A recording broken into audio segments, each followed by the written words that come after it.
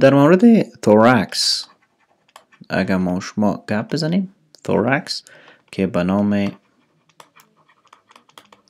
thoracic cage همچنان یاد میشه و این اناتومی را که شما میبینین این thoracic cage میباشه. در حقیقت اجزای تشکیل دهنده thoracic cage عبارتند از ما شما میگیم کاسته یا کاستای که برش میگن که در حقیقت خود کلمه ribs است در انگلیسی و کاستای یا کاسته در لاتین است.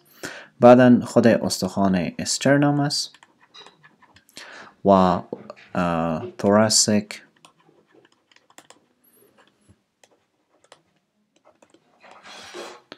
vertebra or vertebra یک دانه و vertebrae وقتی که میگیم با ای اسپیل میشه یعنی جمعش که می باشه. و همچنان باید یادآور شد که بر علاوه از این در بین thoracic vertebrae ما شما IVD یا intervertebral discs داریم و همچنان ساختمان های دیگه که عبارت از costal cartilages می باشه. همچنان این اجزای تشکیل دهنده خود thorax است. یعنی هرگاه شما خواسته باشین که thorax بفهمین که از چند استخوان تشکیل شده، 37 استخوان در یا بونز خود thorax میسازه. چطور؟ چرا که ما 12 جوره کاسته داریم، یک استرنم داریم و 12 thoracic vertebrae داریم که در حقیقت در مجموع کلش 37 استخوان میشه. خب خوبتری بود ای است که شما یک بار مثلا thorax ببینین که thorax از لحاظ اناتومی چه رقم یا از لحاظ وضعیت اناتومی از 4 طرف چه رقم معلوم میشه. خب یه از طرف anterior است، از طرف posterior اگر شما این سعی کنین خود thorax با thoracic vertebrae در این ناحیه به نظر میرسه که 12 دانه thoracic vertebrae داریم و همچنان از طرف lateral اگر شما سعی کنین بعدا میم در قسمت میگیم که از طرف anterior خب این از طرف superior است و همچنان از طرف بر علاوه superior از طرف inferior که شما thorax سعی کنین به این رقم می باشه. طرف inferior thorax به این شکل می باشه. خب در قسمت نامگذاری thorax اگر ما کم نامگذاری کنم میره قسم است که ما شما داریم این ساختمان به نام ribs یاد میکنه و یا کاستای که پیشتر براتون گفتم. بعدا اینا از costal cartilage و اینی فاصله را که شما میبینین ایره به نام intercostal space یاد میکنه. خب در intercostal space و میم در قسمت بعدی یک از vertebra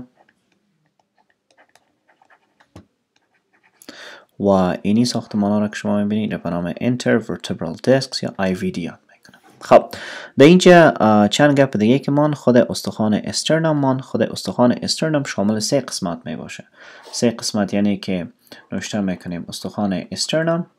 باید یادآور شد که خود استخوان استرنم با شکل استرنم تلفظ میشه. استرنوم غلط است یا اشتباه است. دارای 3 قسمت می باشه، 1 قسمت، 2 قسمت و 3 قسمت.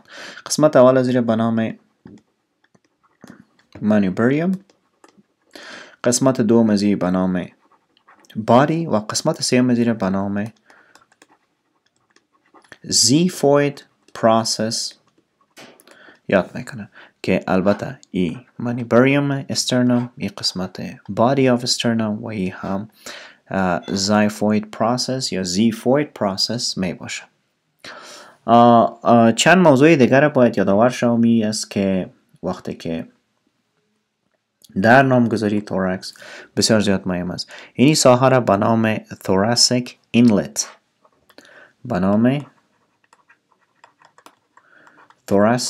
inlet یاد میکنه و این قسمت این ساحه را این ساحه را به نام thoracic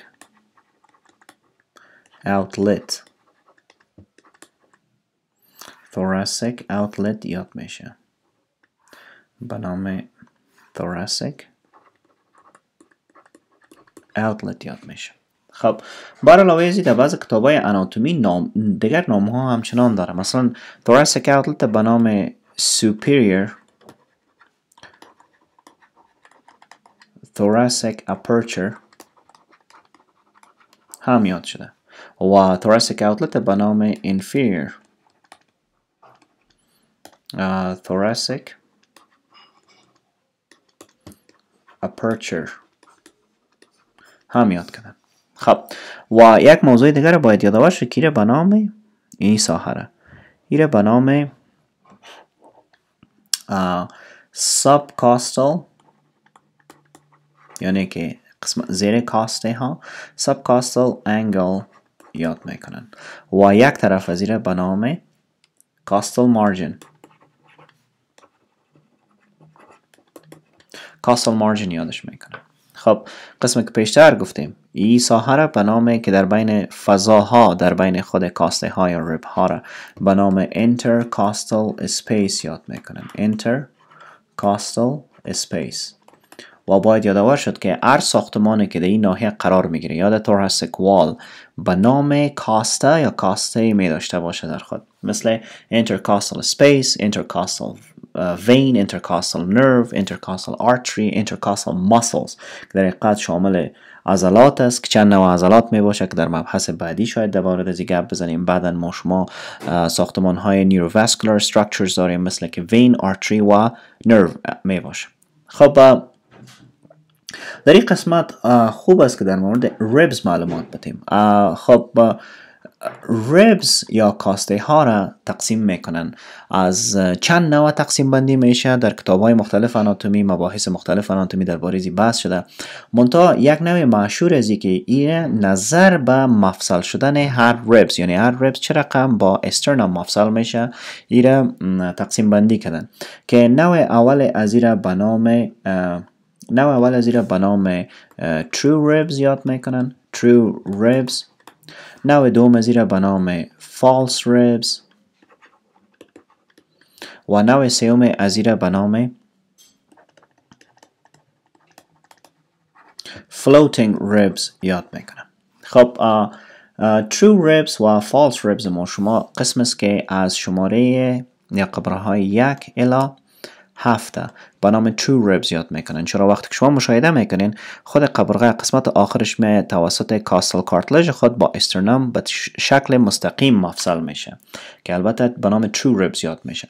نوع دوم زیره که به نام false ribs یاد میکنن که شامل 8م 9م و 10م می باشه که شما اگر در تصویر مشاهده کنین قبرقه های 9م 10م و 9م 10م 8م و 9م و 10م یا اول میاین با کاسل کارتلج رو به 7م مفصل میشن بعداً با استرنم مفصل میشن.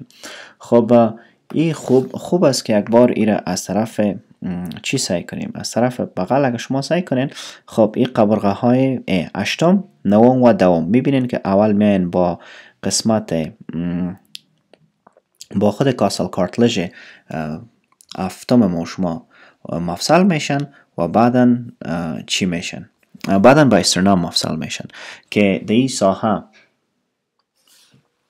شما میبینین که اینی است 1 2 3 4 5 6 و 7. خب این کاسل کارتلج 7م ما شماست و این 8م 9م و 10م هر سه از اینا اول میان با کاسل کارتلج 7م مفصل میشه و بعداً با خود استرنم مفصل میشه.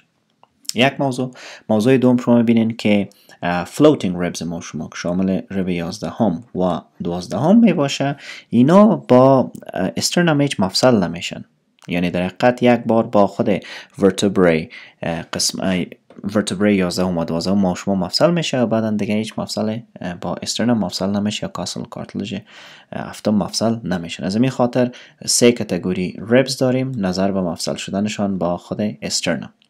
خب نام های دیگه از اینا یکیش به نام vertebro-sternal یاد میکنن ایره vertebro-sternal همچنان ایره به نام vertebro external و اینا رو به نام vertebro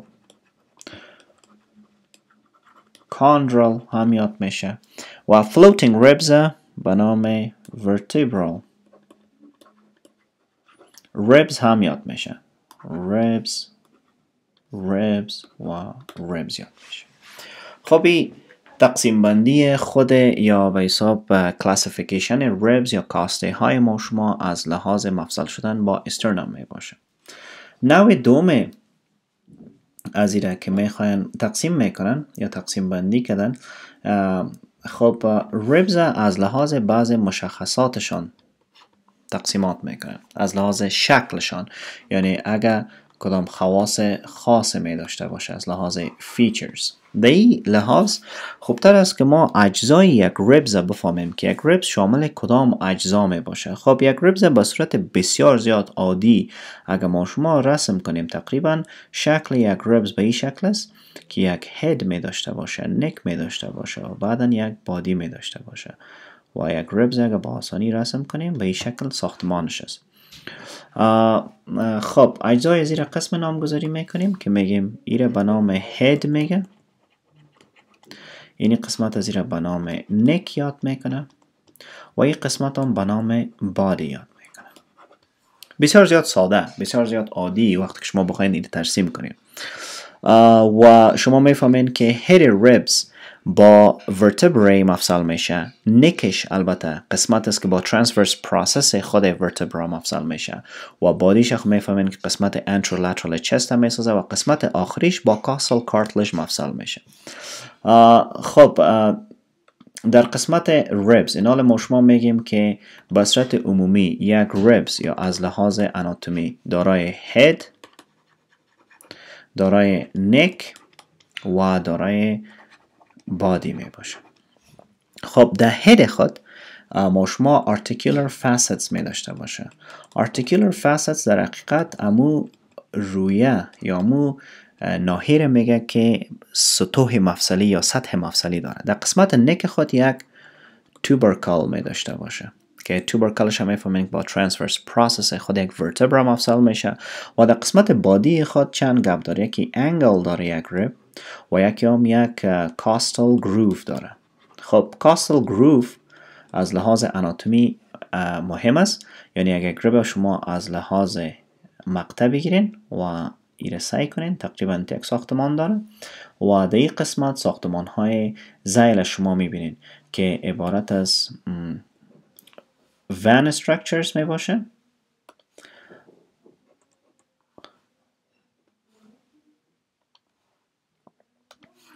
و این قسمت.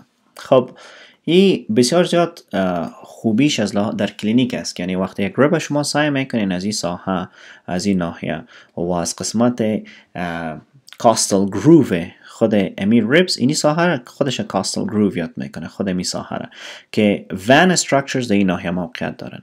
یعنی وان استراکچرز هدف ما از وین، آرتری و نروس، یعنی انترکاستال وین، انترکاستال آرتری و انترکاستال نرو وجود داره و این به ترتیب از لحاظ اناتومی هم به می شکل، از لحاظ موقعیت اناتومیک هم یک شکل داره که از لحاظ کلینیک بسیار زیاد مهم می باشه. یعنی اگر شما بخواین که پروسیجر توراسنتیسیس انجام بدین، مجبور هستین که در بالای ریبز سوزن داخل بسازین و اگر بخواین یک نرو بلاک انجام بدین در وقت جراحی یا وقت یک سگمنتال بلاک، میتونین که سوزن در قسمت پایان ریب داخل کنین و نرو بلاک بدین و این بود یک اجزای یک ریب تیپیکال ما شما. خب اینال گپ میزنیم که وقتی که ریبز از لحاظ فیچرز یا از لحاظ شکل یا از لحاظ خواص یا ساختمان اناتومیکش ما تقسیم بندی میکنیم، یک نوع زیر به نام typical rib یاد میکنه، typical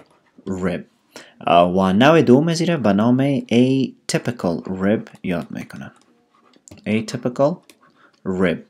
خب typical rib در حقیقت امو ریب های ما شما را میگه یا امو کاسته ها را میگه که دارای یک هد است، دارای یک نک است و همچنان بادی است و باید یادآور شد که در قسمت هد خود حتما articular facet می داشته باشه، در قسمت نک خود باید توبرکل داشته باشه و در قسمت بادی خود ما شما گفتیم که انگل و کاستل گروف داشته باشه. این حال atypical ribs ما شامل رب اول، رب دوم، رب دوم، یازدهم و دوازدهم می باشه. یعنی که ما شما از رب سیوم الی نهم به نام typical rib یاد میکنیم. چرا؟ با خاطر از این که typical rib ما شما شامل هد است، نک می داشته باشه، بادی می داشته باشه، یعنی تمام از این مشخصات یک typical rib یا یک رب عادی را می داشته باشه یا حقیقی را می داشته باشه. atypical rib ما شما شامل رب اول، دوم، دوم، یازدهم و دوازدهم می باشه. شما نظر به خود از لحاظ تصویر اناتومی شامدهی ساختمان دیده میتونید که مشخصات خاص خود دارن.